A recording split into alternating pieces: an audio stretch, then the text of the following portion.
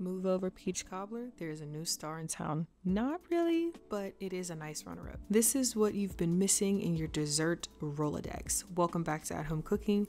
Today I'm whipping up the simplest apple cobbler dessert recipe, satisfying any sweet tooth craving and my favorite twist to a true classic. I'm here to encourage you to eliminate ordering takeout, so stick around and I'll show you how to make this simple apple cobbler right at home.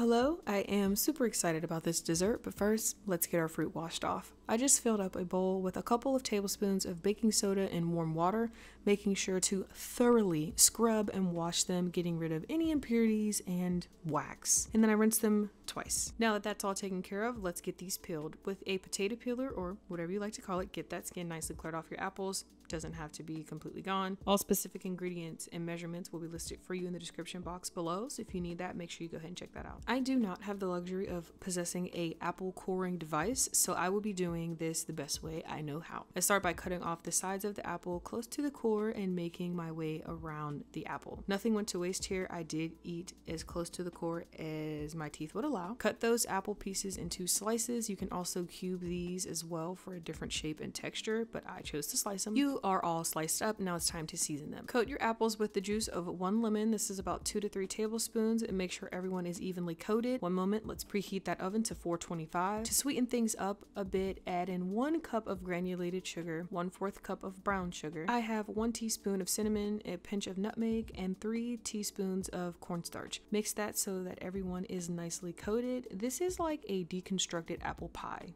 if you will. Of course, we must taste test because it is tradition, and who doesn't want to taste test beforehand? And 2 teaspoons of vanilla extract to make sure everyone is stirred nicely together. If you are enjoying this video, please consider subscribing to the channel and hitting that like button for us. Now for our batter, in a separate bowl, add 1 cup of all-purpose flour, 2 teaspoons of scooped and leveled baking powder, 1 room temperature egg, 2/3 cup of room temperature milk, 1 cup of granulated sugar, and whisk that together nicely until everything is combined and set aside. Also sneak another bite to keep us going. To prepare your baking dish, add to the base of it a 1/2 cup or 1 stick of melted butter. Right on top of that, pour out your batter and then gently place your apple mixture throughout the batter. I also wanted to mention that you do not need to mix this. The batter will rise up through the apples and be beautiful and delicious. You want to make sure you also scrape out all that sugary goodness into your cobbler. Place that into your preheated oven for 30 minutes, and this is the hard part. We wait, but we don't wait until we clean up the messes that we've made. Now, okay, we can distract ourselves while we wait.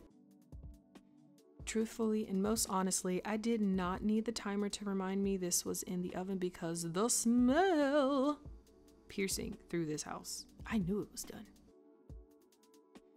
I mean, visually, I don't know you, but this needs no introduction. Let us pray. Dear Heavenly Father, thank you for this food that you've allowed me to prepare and eat. I ask that it would be nourishing for what it is and keep me strong. Thank you again, Lord, for your continued grace and mercy. I pray over those, Lord, who are lost and don't know the truth. I pray that they might be saved and come to the knowledge of the truth, that Jesus Christ died on the cross for their sins. In the name of my Lord and Savior, Jesus Christ, I pray. Amen. All right, I've never really been a sweets person. I'm kind of more of a savory, but this dessert has and can change your mind. I got a little bit of everything on that first bite and it was magnificent. You ever see that scene from Ratatouille with the cheese and strawberry? Yeah. If you're looking for a quick turnaround on a spectacular dessert, look no further. This is a new favorite and helps me switch up things when my family needs a break from peaches. Don't understand, but still want that peach cobbler feel. If you enjoyed this video, subscribe if you have not. If you like this video and want to help this channel grow, all you need to do is click the like button below. Thank you so much for watching and join us again for more fun and easy recipes. Until next time.